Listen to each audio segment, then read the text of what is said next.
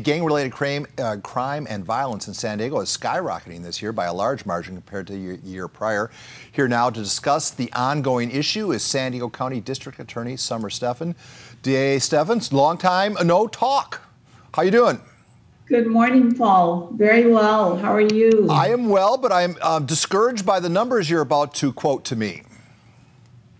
This is a real fight for us in San Diego. We are seeing a tremendous rise in gang crimes, and associated with it, gangs using ghost guns, untraceable guns, which makes the investigations more challenging. Explain why that is. Together.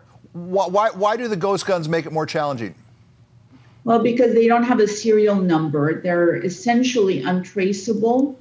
And so being able to link one crime scene to another is part of the investigation that police does and our office uses in our prosecutions. So that is a challenge. You know, we put all of these protections in place for folks without felony records to not have guns. Well, now you've got felony record people being able to get these kits that are kind of handmade guns that can kill, but they're not traceable. So is this number right? Gang shootings are up 129% over the same period a year ago? That is right. And, you know, fortunately, some of the victims of the shooting survived, but then 7 of these incidents resulted in murder and homicide. So people lost their lives, and we're currently prosecuting a case where 2 innocent people were killed, you know, that were just caught in the crossfire of gang rivalry. And this is why this is a priority. We're just simply not going to allow San Diego to become a place where gangs thrive and communities are harmed. So how does that fly in the face of people who want to have I don't know, I don't want to say defund the police, but, you know, police practices are being examined, and less confrontation between police and potential suspects, the prison policies. How much do those things factor into this rise in gang violence?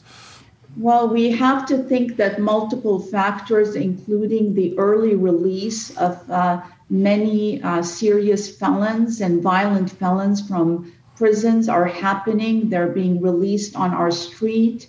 There's really no plan. We're given very little notice to advise victims of those releases, and they're continually doing that. So we've got, you know, the shot callers that were in prison now are out and helping to direct this gang activity, in addition to young kids not being in school and sports for a long time and gang membership going up. So there are multiple factors that are playing in here, and it is something that we are going to have to attack and are attacking on all fronts. Being able to bring justice to these 2 innocent victims that were killed is a start. But we want to stop it before it happens, because these families will suffer for a lifetime.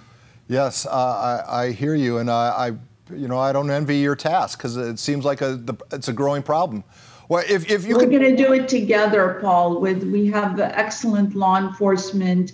We have task forces that address violent crime. We're working together, and we're gonna make this stop and have San Diego be the safest urban county in America. Yeah, because I know you want to get people out of prison, and I get that progressive approach, but if you're a victim of this gang violence, you're perhaps not as sympathetic. Well, this is not a progressive approach. This is an approach that is hurting communities. We're talking about, these aren't just low-level felons. These are, the releases include violent and serious felons. There's gotta be common sense and reason. We want to give people second chances. We do that every day for low-level offenses. But when you're using ghost guns and shooting people, we have to draw a line. DA Summer Stephan, thank you very much for making time for KUSI once again. I wish you a safe day. Thank you.